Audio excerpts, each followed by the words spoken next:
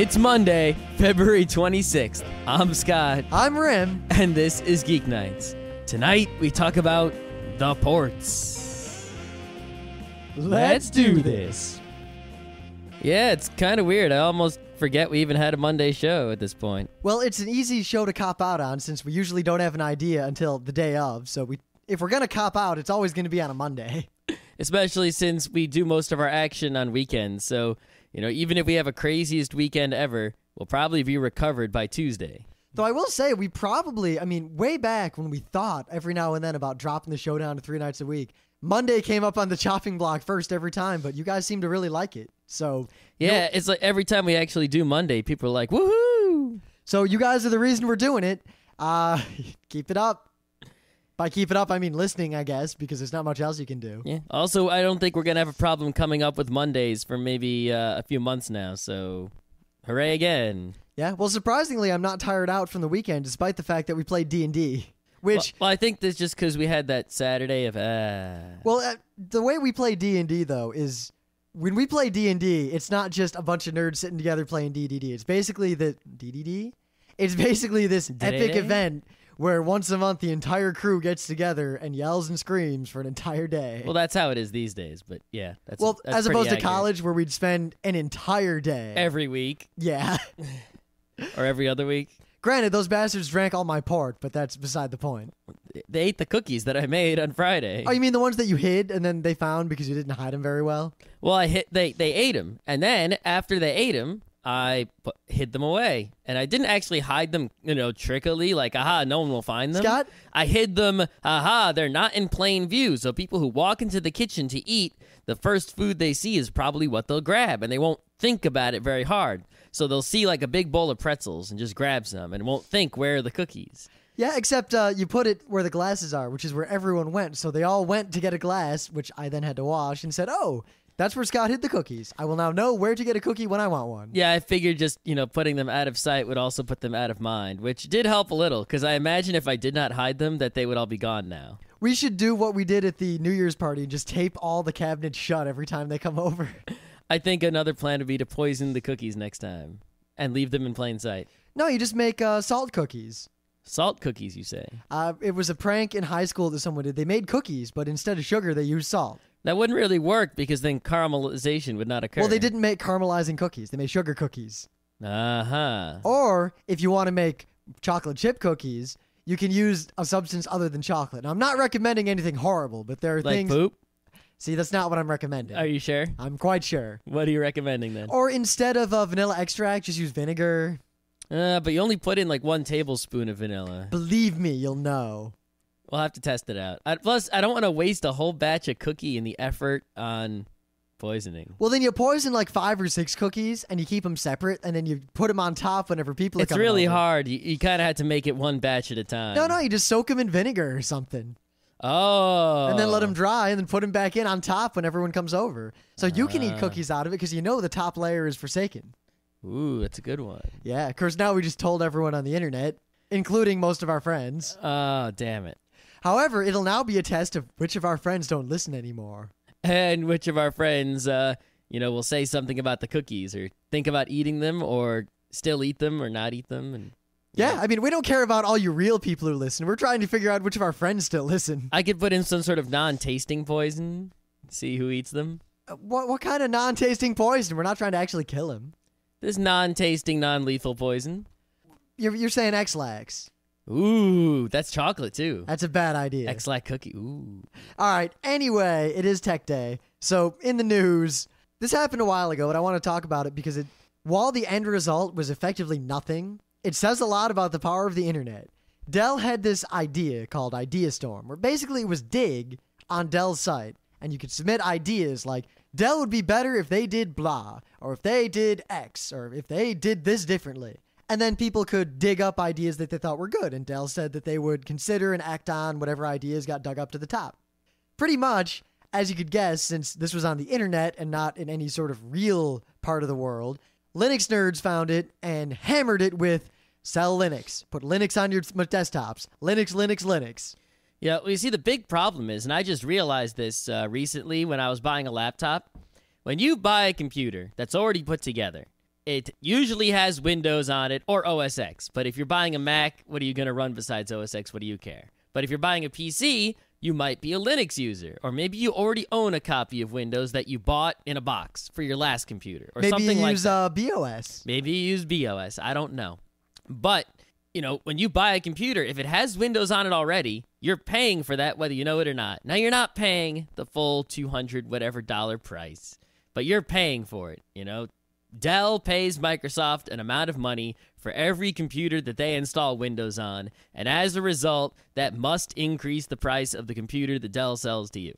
Yeah, even though it is some trivial amount, because Microsoft seems more interested in getting you to use Windows than in getting money from you using Windows directly. Yeah, if you buy a copy of Windows at the store, it's like $200, but when Dell buys a copy of Windows, it's like $20, maybe $40. It's not much, but it's still there. So if you're a Linux user and you buy a computer that's put together, this upsets you because you feel like I should be able to buy a computer that's empty or maybe one that has Linux on it where you shouldn't have to add anything to the price. And why am I paying for Windows I'm not going to use? I see a whole nother layer here where, in addition, even if, because Dell's responded, the news here is that Dell actually responded to the overwhelming demand for Linux. And it was basically 3 or 4 paragraphs of corporate wishy-washy, we support Linux, and blah, blah, blah, and that's a good idea, thanks for calling, kind of thing. But what I'm getting the impression is that they said, and this is very true, that they don't want to support a single distro, because you know how Linux people are. No matter what distro you pick, you've pissed off 90% of Linux users. Yeah. They should just sell freaking blank computers with nothing on the hard drive at all. Yeah, but beyond that, I see, because they did talk about, supporting Linux and having certifications, and I think one thing that Dell could do that would be really great is instead of selling a Linux distro, maybe they'd have like one distro that they'll support. But if they sold computers, well, they'll certify and say that all the hardware here will work with vanilla kernels.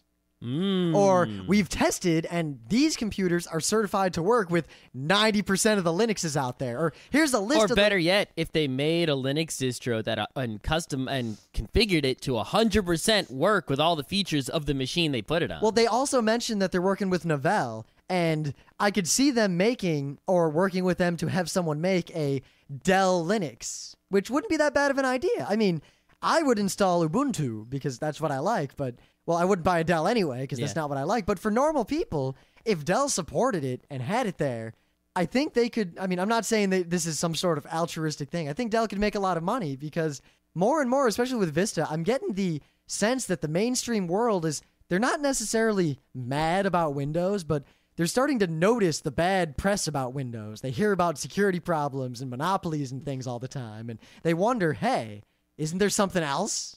Yeah, the only other 2 things I got to say about this is, this isn't a big deal for desktop machines because you can build a desktop computer that's blank. So it's not really a big deal that Dell doesn't sell blank desktops. Well, the deal there is that you can't get a better computer if you get it from Dell, but a Dell computer for the same price often comes with a nice LCD and a bunch of extra stuff. And well, it's that if you buy a laptop, you can't make a blank laptop. It's almost impossible. All the nice laptops anywhere either have Mac OS or Windows on them. They also need Windows for some of their bullshit. Yeah, so it's almost impossible to get, sure, there are laptops out there like IBM ThinkPads where if you buy them and then you install Linux on them, it'll pretty much just work 100%. Hell, inside IBM, we had an official beta distro of Linux. I mean, I can't really say more than that.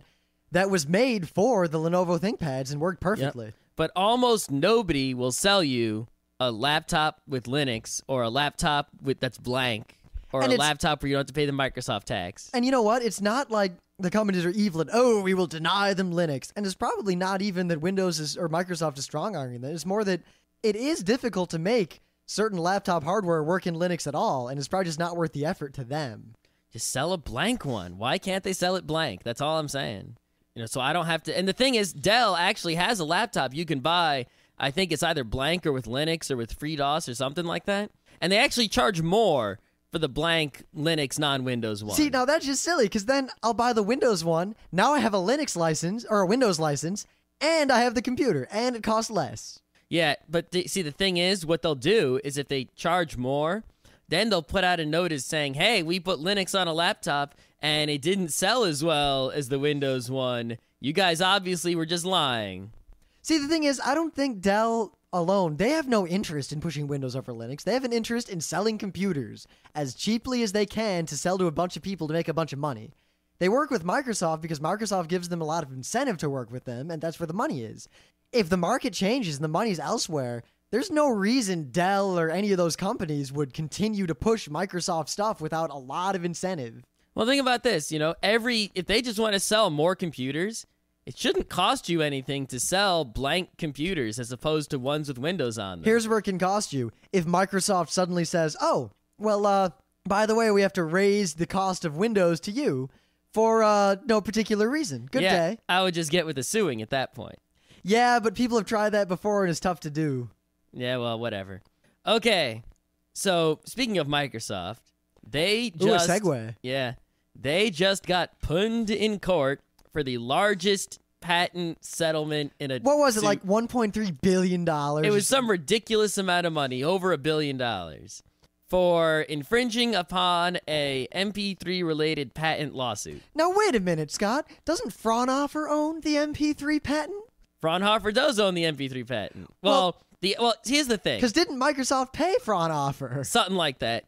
What happens here is things like JPEG or GIF or MP3 or, I don't know, cell phone radios or all kinds of technologies these days are so complex that they're not just covered by one patent. It's not like Edison where it was like, I invented the light bulb, one patent for the light bulb. Or Alexander Graham Bell invented the telephone, patent for the telephone. Yep, like MP3, you love like the patent for the special algorithm and method they use, and a patent for there'll be a patent for the encoding, a patent for the decoding, a patent for this. The encoder will have like 5 separate algorithms in it that go one after the other, and 2 of them at the same time. That's like 10 patents right there. It's ridiculous. That wouldn't be an issue normally because generally one consortium or one company would own all these patents. So then you just have to pay them license fees in bulk, and then you can use the thing. Yep. So, for example, like HD, DVD, and Blu-ray, there's consortiums around those things. A bunch of companies get together, they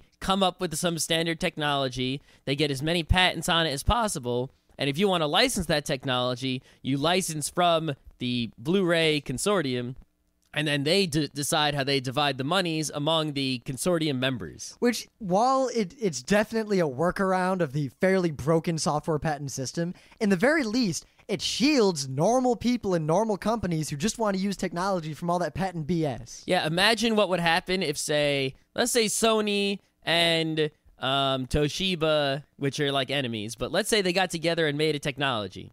And part of the technology was made by Sony and part was made by Toshiba. And half the patents are on one side and half are on the other. Well, now if Sony wants to use technology, they have to license those patents from Toshiba. And if Toshiba wants to use the license from Sony, and if you want to use technology, now you have to pay both of them. You have to come up with 2 separate agreements with 2 separate companies. Now imagine if 5 companies made the technology together. It's out of control. So what happened with Fraunhofer and MP3? Well, basically everyone who knows anything about MP3s, if you wanted to license MP3 technology, you would pay Fraunhofer because it was sort of assumed, by most of the world that Fraunhofer had all the MP3 patents. Well, now, notice the word assumed. The patent system is far too complex. But anyway. Yeah.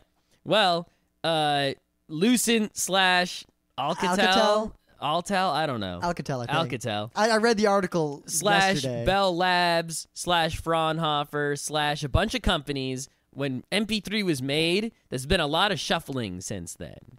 And Fraunhofer is kind of its own thing now, and Bell Labs is who knows who owns that now. This happens a lot in the technology sector where a company gets bought out and then split up, and then the 2 split off parts get bought by 2 different companies, and then a third company merges with one of them. And every time companies split up and get together or get bought and merged, all the patents belonging to the companies fly all over the place, Like, when someone lets go of a company, they keep some of the patents and some of them stay with the thing, and then someone buys it and they get all the patents. Yep. In the end, there are a lot of patents out there that, while someone will claim to have them, the status is actually ambiguous, and no court has said who owns it, and no one actually agrees. It just hasn't come up as an issue. Yep. So... In the MP3 patent portfolio, which is all the patents that are for MP3, it seems like one of the patents may or may not have slipped through the cracks to Lucent / Alcatel, which is the company that, is some way connected to Bell Labs, Fraunhofer, or something.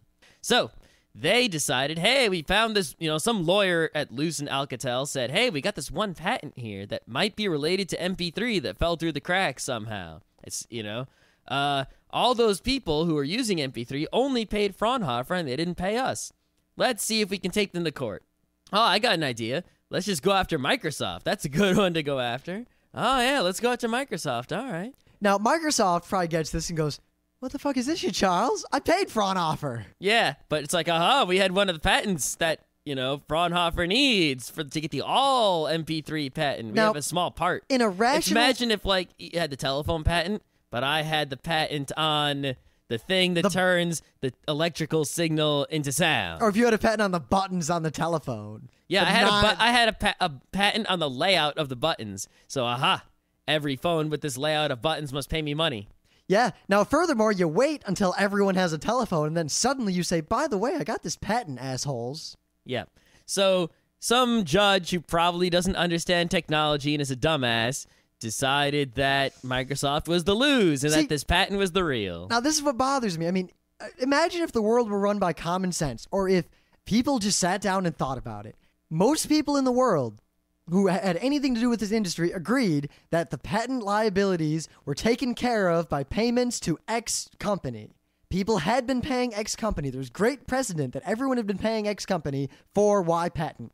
Suddenly, someone comes along and says, no, I have the patent due to this loophole. It's like back in medieval times when someone would be like, well, technically, I'm the second son of the first Earl of the blah, blah, blah, and therefore I'm the real king of Spain. I mean, really, think about this. This isn't even a case like a patent case that would make sense. Like, I actually invented the light bulb a year ago. I did something. I deserve the money for this invention because I'm the inventor. This is, I have a piece of paper. Give me a lot of money. It's basically you deserve nothing. You're just someone who came out of nowhere with a piece of paper declaring that somehow some company that knows nothing about you owes you $1.5 billion. This is right down there with what Rambus did with their RAM back in the day. Yeah. Where the whole submarine patent issue, where you get a technology, you work with people, you give them technology, and you don't really mention that it's patented by you. You wait until they use it, and then you sue everybody in the world. Well, hopefully this will go to a higher court who is not as dumb as this low court. I have a little bit of faith just because Microsoft has a lot of money. And normally, you say, oh, Microsoft, what's a few $1 million? This is way more money than that. This is over $1 billion. And it would have been, according to the letter of the law, the amount of money could have been 4 times as much if Microsoft had willfully infringed the patent. So if Microsoft was purposefully infringing on the patent, like, we're going to infringe on that patent, we don't care, it would have been like $5 billion. Microsoft is not going to take this sitting down. They're not stupid, and it's weird that I have to root for Microsoft think about in this. A patent issue. I know. Think about this, though, right? If they're suing you for $1 billion something, right? That means spending $100 million on lawyers isn't a bad idea. Guess what? You're not going to win because Microsoft can spend $200 million on lawyers and they'll still be getting a good deal on this one. I don't think anyone can beat $200 million of lawyers. That basically like every lawyer in the world versus your one law firm. Unless, you've got to see what law firm they'll have on their side. For that much money, you could buy the patent office from the government and then go into the files and switch them around.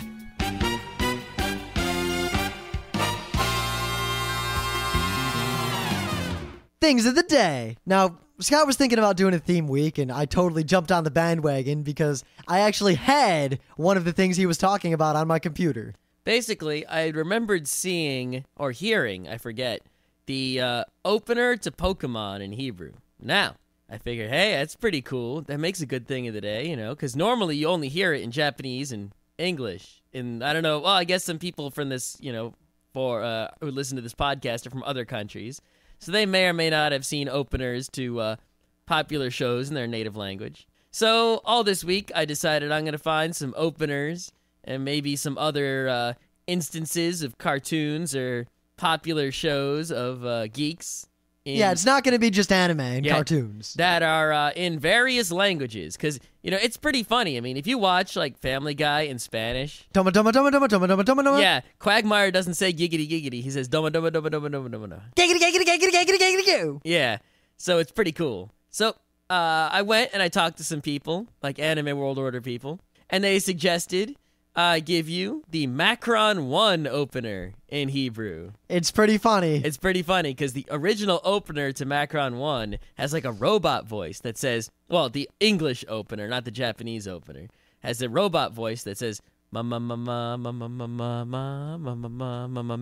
1. It's kind of lame. Yeah. So the Hebrew one actually has a pleasant woman singing the same thing, only she says Macron Echad, because Echad is 1. It's Echad, Shtayim, Shalosh.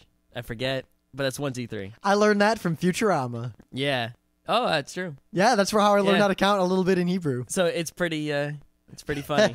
It's a good opener. Oh, and the first half of the opener has a lot of Hebrew talking, and you can learn how to tell when. I mean, Hebrew is sort of a caveman language. Like the grammar is sort of like if you want to say who is that, it's like he ata, which is pretty much like who that. Ata. Yeah. It's a caveman language, but it's pretty interesting to listen to people speak it. So here's your chance if you've never heard people. Well, the thing is, Hebrew it's always before. bothered me that they even bother to localize and change the music like that in shows. I mean, Actually, I think the Hebrew one is better. It's oh the yeah, best it is. version. I agree, actually. But just it's funny that like Sailor Moon, when they brought it over to America, they really tried to make it an American show, and they tried to remove any reference that it was happening in Japan, despite the fact that there's a red and white Eiffel Tower in the background all the time. Yeah, what's that doing there? Yeah, it's like the fact that they would still do it, because a lot of modern shows, they still do this. It's like, what do you think? Kids are stupid?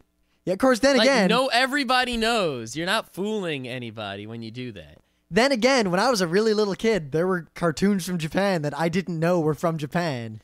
Well, like, I didn't know the cartoons were from Japan, but if the cartoon took place in Japan, I totally knew. You know, and a lot of times the cartoons didn't actually take place in Japan or America. Like Macross / Robotech takes place on an island, a random island. And, like, what else is a good one? Transformers obviously takes place in America. I mean, look, Spike is so white. You're not telling me he's a Japanese guy. So it's like, you know. Anyway, back in high school, when I got a hold of Japanese music, because the internet started having MP3s on it, and the first thing, I'm not going to get into that whole story, but one of the early songs I acquired was the Chinese opener to Sailor Moon. And it was kind of weird sounding because I'd never heard Chinese music before. I'd just gotten used to Japanese music, and now I hear people singing in Chinese, and it sounded just really weird to me. Because back then, I didn't even really watch or know about Chinese kung fu movies, so I was doubly in the dark. And I had it, and now that it's a thing of the day, I wonder if anyone's ever put this on YouTube. And I look on YouTube, and sure enough, there are multiple openers and closers to Sailor Moon in Chinese, and I've linked to one of them as my thing of the day. Yeah, the whole week is going to be like this, people. So watch out. Yeah. Anyway, for anyone who listened to the most recent episode of this show, the Monday episode that we did last, which was, 2 weeks ago? Maybe, I don't remember. Yeah, we talked about layers 2 and 3, IP addresses and MAC addresses, in layman's terms, how networking works on that low level. There are 5 layers in TCP/IP, which is what you all use. And we talked about layers 2 and 3. Layer 1 is the physical wire, which you don't care about at all. Tonight, we were going to talk about NAT, which is that thing that you have in all your Linksys routers, and almost all of you use it. You probably don't really know what it does, and you probably don't really care. And we were going to talk about that, but then we realized that there's one critical thing that you have to understand before we can explain how NAT works in any real way. Thus, tonight, what we wanted to do is cover the next layers up. Instead of layers 2 and 3, we want to talk about layers 4 and 5. Now, to refresher real quick, layer 2 was MAC addresses. Layer 3 was IP addresses. Layer 4, which I'm sure you've heard this term before, is what we like to call ports. Mm-hmm.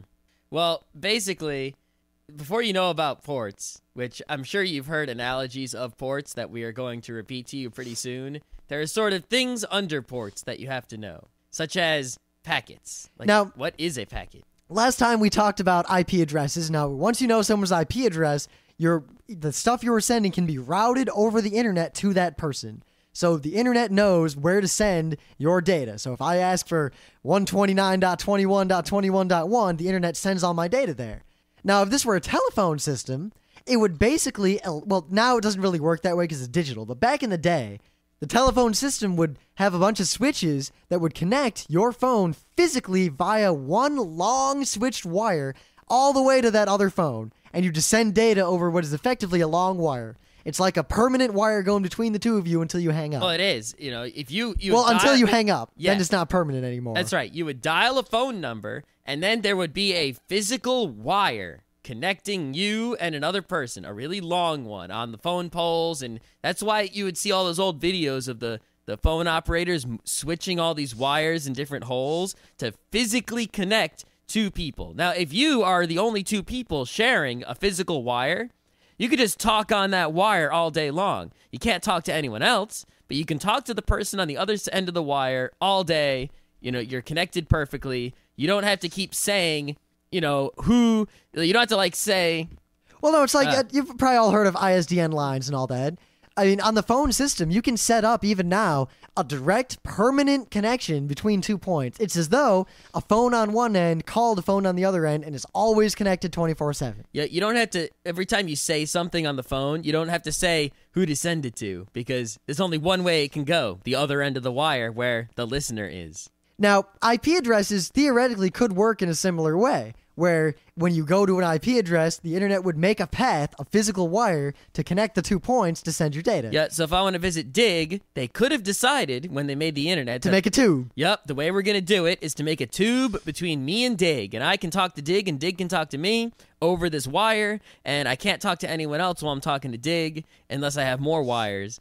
And that's how it works. Now, considering how many computers there are on the internet, I think it's obvious why that fails miserably. Yeah, you would need so many wires. I mean, imagine if 1,000 people came to your website and you didn't have 1,000 wires. Oops. Uh-oh. So what we do, now we're not going to talk about this in detail. We just need you to understand what this is on a basic level. We'll do a show someday about more details. But it's called packetization.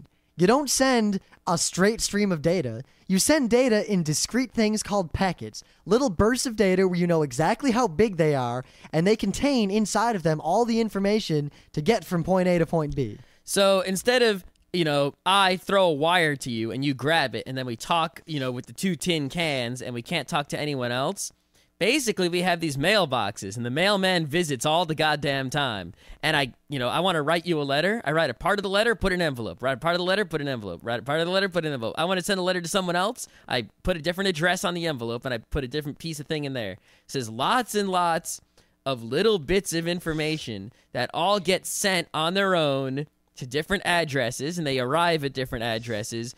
And you just mail them out, and you get them in, and then you sort them out once you get them. See, now the mail analogy, at least for what we're talking about right now, is extremely good, and I recommend that you try to think of all of this in terms of mail.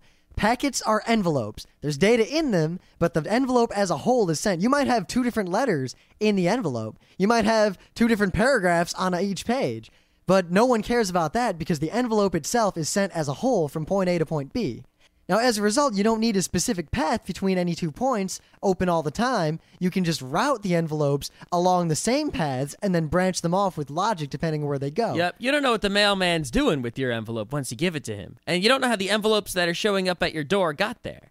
All you know is that they did. And they probably didn't go straight to where they were supposed to go. You don't think the mailman drove from your house to the other guy's house. He probably stopped at some other houses and dropped them off at a sorting facility. And then they got sent somewhere else, and then they got somewhere else. Only they're doing it wicked fast. Speed of light fast. And you might send 2 letters to the same person, and they both take 2 different routes, but they both get there. And they might, who knows what order they're going to get there. I could send you something yesterday, and I could send you something today, and the thing I send you today gets there right away, and the thing I sent yesterday gets there tomorrow. Who knows? So, all right, back to the computer realm then. You're sending your data to an IP address. Now, I'm playing Quake, and I'm connected to a Quake server. So I know their IP address, and they know mine. So I'm sending data to them, packets, and they're sending packets back to me, and everything's great. All the packets I get, I send to the Quake program. All the packets they get, they send to the Quake server. Now, what if, while I'm playing Quake, I also have AOL Instant Messenger open? Now I'm getting packets to my computer, my IP address, my address, which is the same for everyone. It's like my street address. I'm getting packets from AOL to my AOL thing, and I'm getting packets from the Quake server to my Quake thing. but they all arrive at the same IP address. How does my computer know to send the packet for the AOL thing to the AOL program and the packet to the Quake thing to the Quake program? Oh, it's a good problem. I mean, plus, what if the Quake server has, say, a web server on it? How does it not know not to send you web pages when you're asking for where the guy is or who you just fragged? Yeah, I mean, what if you have a computer that's running a web server and a file transfer server, FTP, and a Jabber server? All the packets are still going to the same IP address. Yeah, one computer is usually one IP address. Now, the answer here is that there is another number. It's called a port. I'm sure you've heard of it before. I'm sure a lot of you have had a lot of problems trying to make BitTorrent work, and it asks you to pick a port for something, or you've got NAT, and it says to open up a port between two things. We're going to explain what ports are. They're layer 4. They are the transport layer. See, this layer 2, the data link layer, you can link two computers together. Layer 3 was the network layer. You can link two computers together over a network. They don't have to be in the same neighborhood. Layer 4, you can link two programs together on two computers over a network through a data link.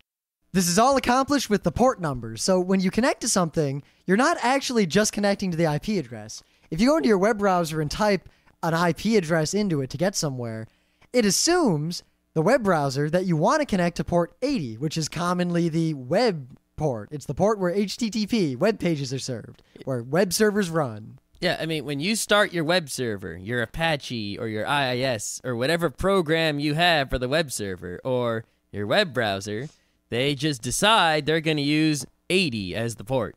However, you could very well decide that you're going to use some other port. You could tell your web server, hey, web server, don't use 80. Use 10,000. So then anyone who wanted to connect to your web page would have to know that you're on a weird port and would have to tell the web browser or whatever they're using to connect specifically to go to that port, because by default, all web browsers go to port 80. Yep, so even though your computer might have a web server running, if it's not on 80, then the web browser comes and tries to knock on door number 80 and nobody's home. And they have to tell the web browser, no, knock on door 10,000 this time. That's where the web server's at.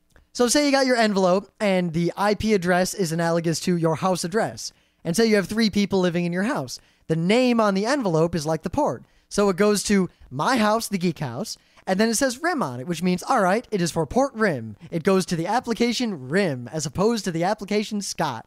If you don't say what port, then it's not really going to get anywhere because no one's listening for it.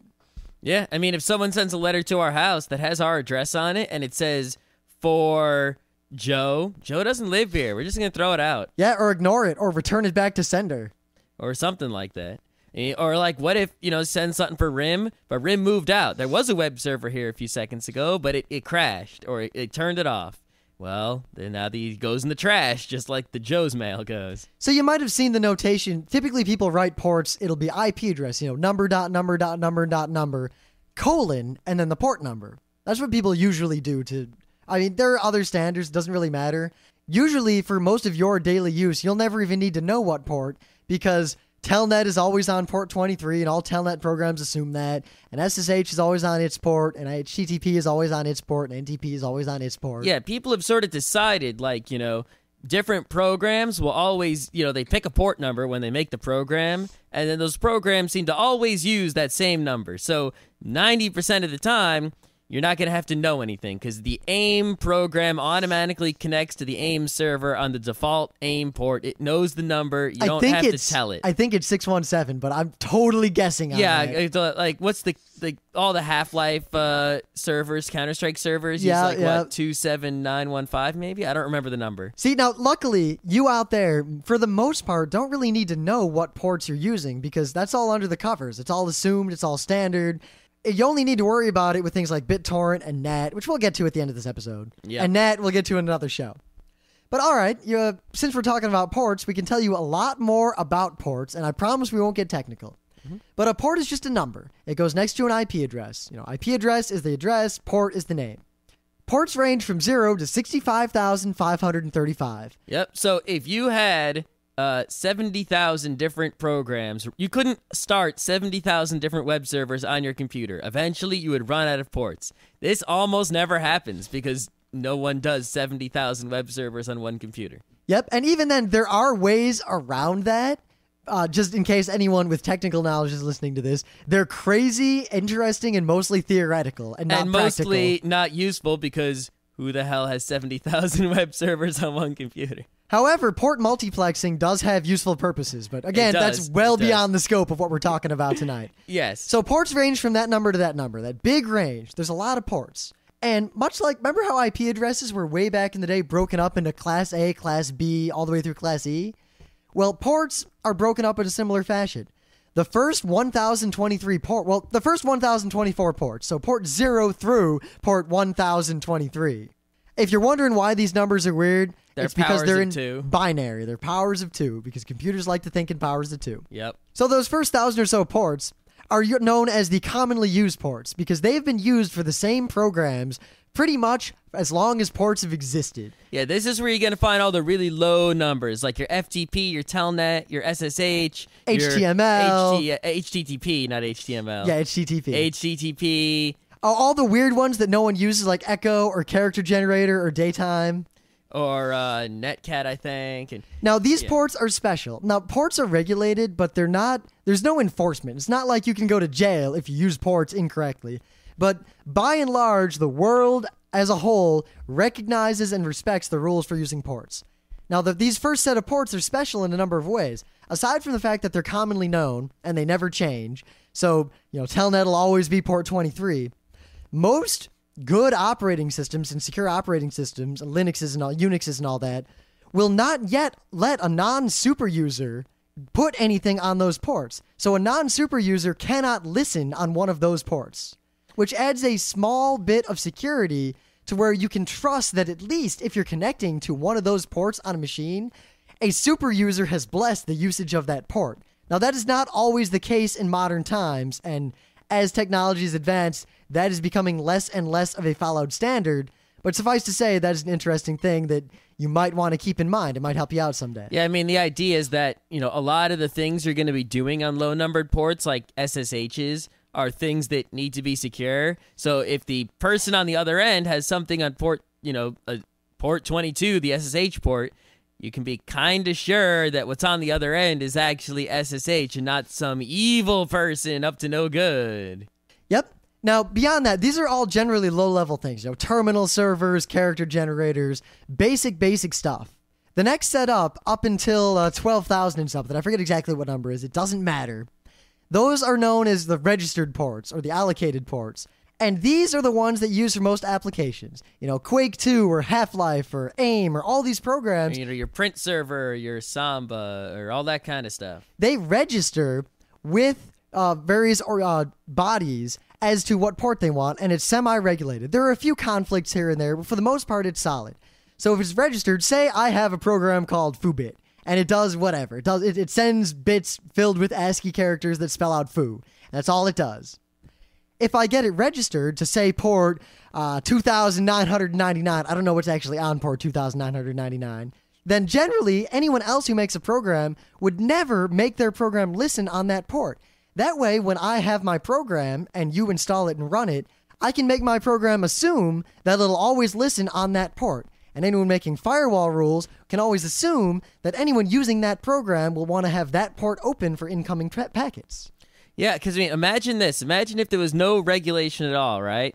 Now, I run a program on my computer, and I'm a dumb user, so I don't know anything about ports. I don't want to have to type in port numbers or manually configure port numbers for different things.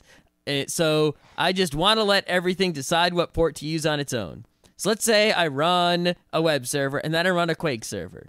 And the web server people never talked to the Quake people. They both just decided to use port 80 on their own. Now, don't we have a problem? Yes, we do. Oh, shit. See, now that's another reason why originally, and I don't know how long this will stick around, but the first 1,000 ports or so are special and only super users can mess with them. That very much limits the number of people who can cause a problem.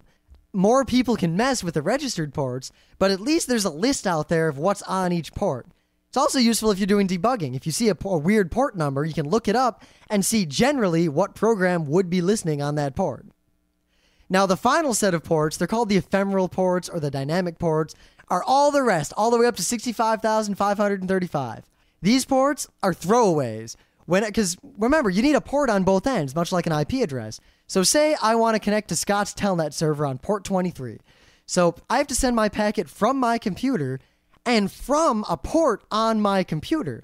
Now, I'm not going to send it from my Telnet port 23, because then how am I going to get responses back? And how can I tell if those responses are someone else trying to Telnet to me versus Scott's Telnet trying to talk back to me? So what I do is I connect to Scott on his port 23 from my port whatever. I pick a random ephemeral port. Like 43,211. There are algorithms for picking these ports. Usually the operating system or the stack will decide which port. Doesn't really matter, but it'll pick a random port that nothing else on your computer is using, and it'll send the message from that port to Scott's port 23.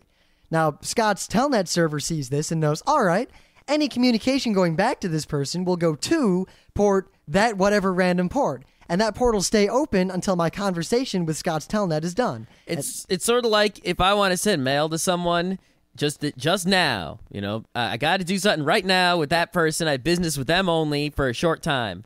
I'm just going to temporarily open up this P.O. box over here with some random number, and all the mail in this, particular item of business will be in this one P.O. box. And so they know where to contact me, and I know where to contact them. And everything's cool. And then when I got business with them no more, I'll just close that P.O. box. I don't need it. Now, there's a lot more to this than all that. I mean, you got the basics, the port numbers. That's all you need to know. But the consequences of these ports are far-reaching. Like, you might have heard about firewalls. People talk about having a firewall. Very simply and very briefly, just to get an idea of why ports are important. If you make a firewall, a basic firewall, what it does is it looks at traffic coming in, and in many cases, it'll look at the port numbers, and it'll say, I will only let traffic coming in on ports 23 and 80 in, and anything else will be blocked no matter what. So knowing how ports work, firewall operators can set up firewalls that will allow in traffic on ports they want and not allow in traffic on ports they don't want, and yet still allow communication to take place in two directions. Yep, this is how you can set up like your company's network to let your employees go to websites but not use AIM, to do stuff like that. Yep. If you guys are interested, again, post in the forums. We can talk in great detail about security and firewalls and all that business. Stateful and stateless, PIX firewalls, all the fun stuff, but that's well beyond the scope of tonight, and I don't think anyone listening now really wants to hear it. Man, a whole bunch of stuff is way beyond our scopes. Yeah, suffice to say, if you're interested, keep letting us know. We're probably going to do another series of everything we've been talking about these past few weeks. One level of tech up from what we're doing now. Yeah, someday. Anyway, the beginning of the episode, or early in the episode, we talked about how it's packet switching and routing as opposed to the old style of actual, there's a physical wire between you and them switching and routing. This is what makes the internet awesome. Without packet switching, the internet would be completely useless and none of the stuff we have today would exist. This is a fundamental concept that is why the internet is awesome. Now, we also mentioned that you're putting stuff in envelopes and sending them to IP addresses and ports, and you're getting stuff, but I said, you don't know if stuff's going to get here today or tomorrow, when it's going to get here, what order it's going to get there in. You don't know if it's going to get there at all. So what do we do about this? Well, there are two answers. One answer is you don't do anything about it. The other answer is you do something about it. Now, again, we're talking about the way most of you use computers, which is with something called TCP/IP, which is the stack we're talking about. I keep saying the layer numbers, layer 1, 2, 3, 4, 5. We're talking about layer 4 now. In TCP/IP, layer 4 is broken up into two distinct protocols, two ways of using ports. Now, the only reason we're going to talk about this is because a lot of programs will ask for a port, but they'll ask for a TCP port as opposed to a UDP port, because there are, in fact, two different kinds of ports in TCP/IP. Yep, well, when you make a port, it's sort of like the same set of ports, but when you open up a port, you have it, they're like doors. When you open one up, you decide if it's going to be a TCP or a UDP port. You can't open up the same port as TCP and UDP at the same time, really. That doesn't work. But you pick one. So sometimes you need both. You just open up two doors. One is the TCP door and one's the UDP door. So what is the difference between TCP and UDP? UDP is the one where you don't care. If you open up a UDP port, you just send packets with addresses on them. You don't care if they get there. You don't care what order they get there in. You just send them. You send them all you want, and sometimes you get some. And when you get them, you have to recognize that you don't know what order they were sent in. You don't know if there are any missing. You just got them. Why would you want to do this? Well, there's a very good reason why you'd want to do this. Let's say you're using, I don't know, Skype. Skype is a perfect example of why UDP is awesome, even though it sounds like a pile of crap. Why would you do that? If you're using Skype, you're talking to someone. You're turning your audio voice into bits, and you're turning the bits into a bunch of packets, and you just send them. And if they show up in the wrong order, just throw out the ones that are in the wrong order. Yeah, getting a port, like playing a game too, and a game of Quake. If a packet arrives late after you've already, like say someone's shooting at you and one of the packets in that sequence is missing. The game's gone on, and now that packet arrives. That data's already useless. You don't care anymore. You've already implemented whatever error correction algorithm or however you're going to deal with that problem you have. The information can't help now because the situation's already passed. You don't need that packet. You don't want that packet. You don't want to respond to that packet or even look at it. Yep.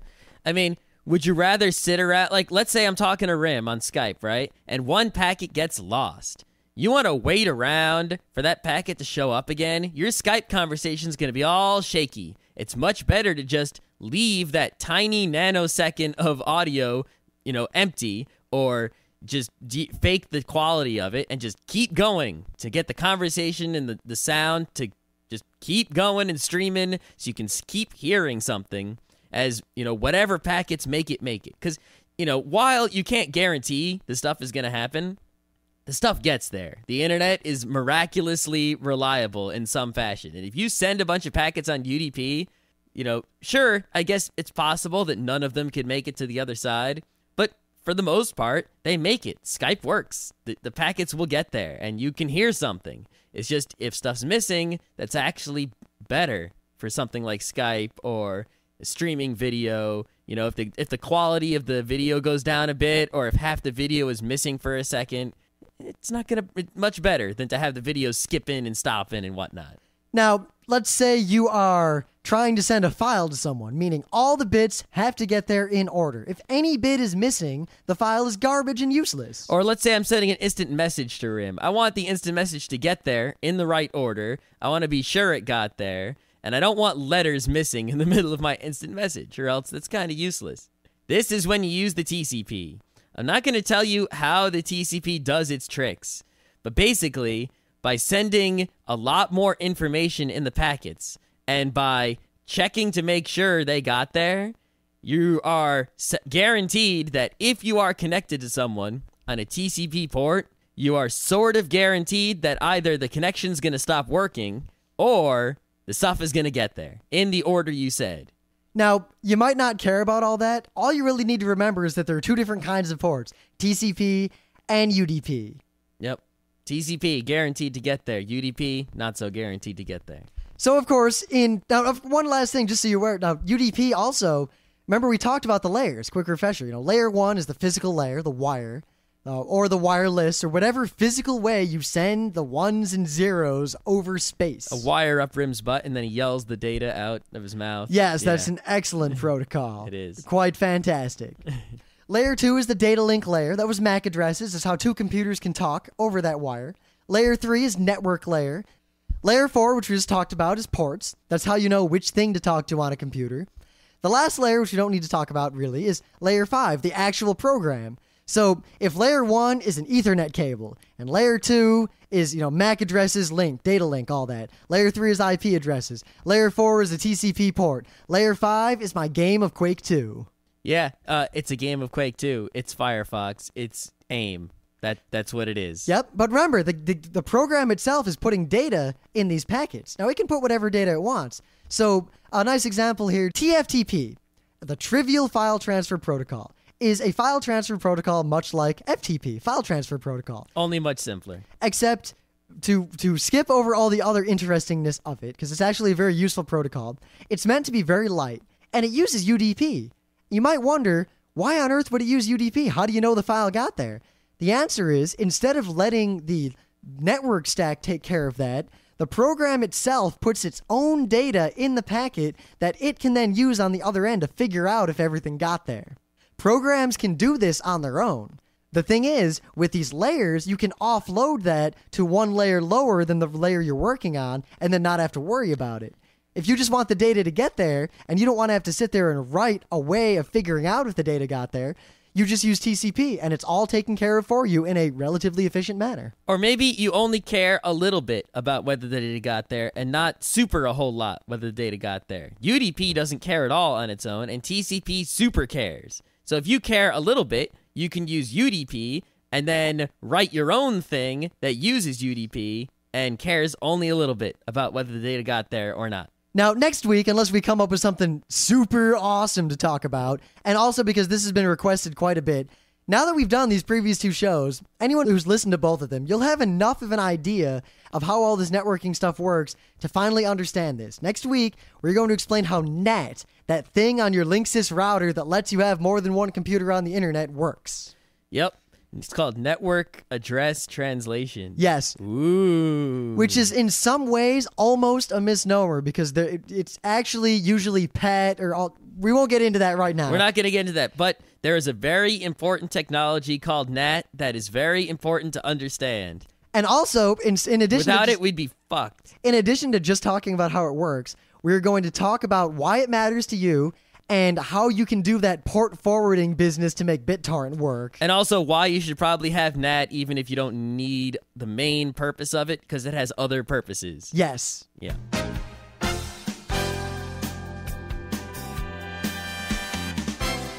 This has been Geeknights with Rim and Scott. Special thanks to DJ Pretzel for the opening music.